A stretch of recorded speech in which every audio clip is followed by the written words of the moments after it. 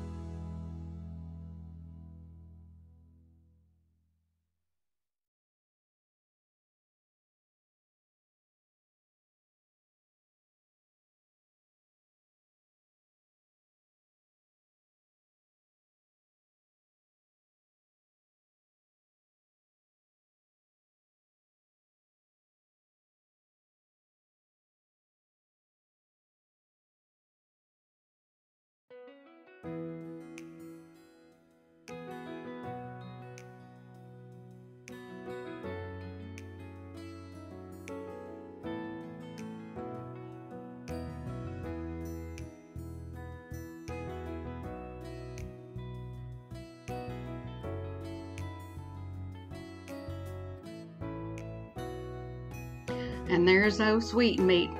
His name is Lightning.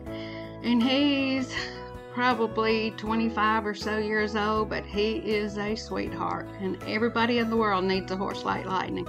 He would do anything for you. This horse has stepped under me before to keep me from falling off. I've had Lightning since he was 3 years old, and he is a Pasifino Morgan racking horse, and he has a natural gait. It doesn't matter how you trim his feet. He can rack on too.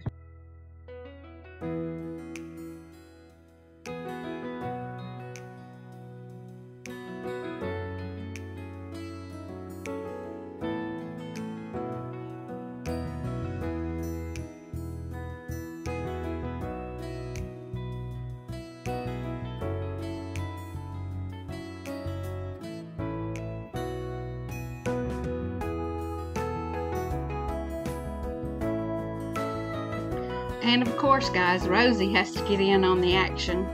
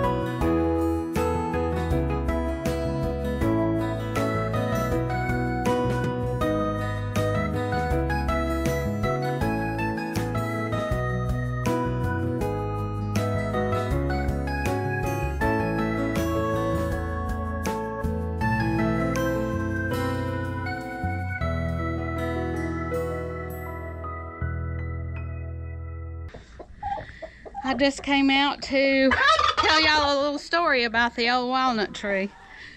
We're getting it up, you know, and we're burning it in the fire. This old walnut tree has been around here since my mom and her aunt first came to live here at this place. When they bought this place in 1948, I believe. And so that tells you it's been a long, long time, guys.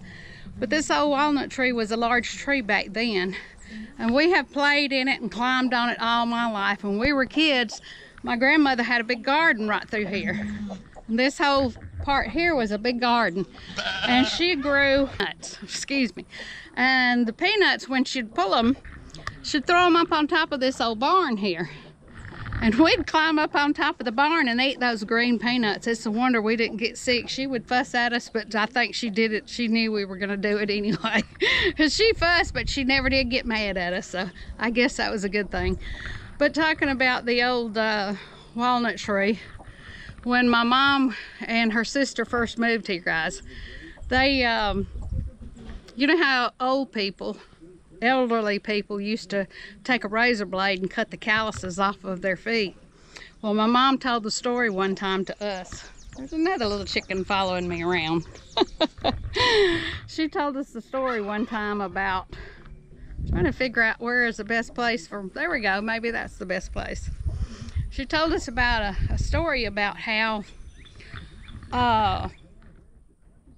she talked her sister, Aunt Joyce, into coming out here, and they were out here playing under this walnut tree, and they decided my mom was going to cut the calluses off of her feet. Well, you know, when you're a kid, you don't have calluses on your feet like elderly people get. So she was whacking on her foot and cut off about half her heel back there.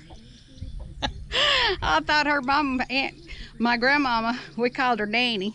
I thought, Mama said she thought her nanny was going to beat her to death. She said that's the hardest whooping she ever got in her life. And she said she very seldom got them. But when she did get one, it was always from my nanny. And my granddaddy, we called him Granddaddy. And he never spanked neither one, not Aunt Joyce or my mom when they were kids. So I just thought that was a cute little story to tell you guys about the walnut tree.